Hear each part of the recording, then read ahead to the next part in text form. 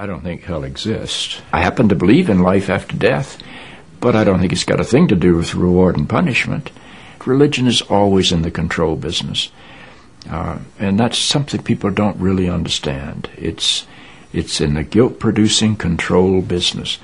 And if you have heaven as a place where you're rewarded for your goodness and hell as a place where you're punished for your evil, then you sort of have control of the population. And so they create this fiery place, which has quite literally scared the hell out of a lot of people throughout Christian history. And it's part of a control tactic. But wait a minute, you're saying that hell, the idea of a place under the earth or somewhere where you're tormented for an eternity, is actually an invention of the church? I think the church fired its furnaces hotter than anybody else. But I think there's a sense in most religious life of reward and punishment in some form. The church doesn't like for people to grow up, because you can't control grown-ups. That's why we talk about being born again. When you're born again, you're still a child. The people don't need to be born again. They need to grow up. They need to accept their responsibility for themselves and the world.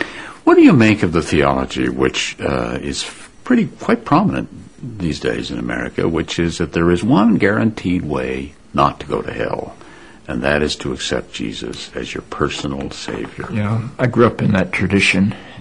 Every church I know claims that we are the true church, and they have some ultimate authority. We have the infallible Pope, we have the inerrant Bible. The idea that the truth of God can be bound in any human system, by any human creed, by any human book, is almost beyond imagination for me.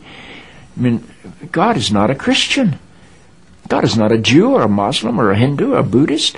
All of those are human systems which human beings have created to try to help us walk into the mystery of God. I honor my tradition. I walk through my tradition. But I don't believe my tradition defines God. Life is a startling and wondrous experience. And eventually I think we're going to discover that God is unfolding through the life of our consciousness and our self-consciousness, and is not a parent figure up in the sky. But I believe because I'm related to something that is not bound by time and space, that I will share in whatever God's eternity is.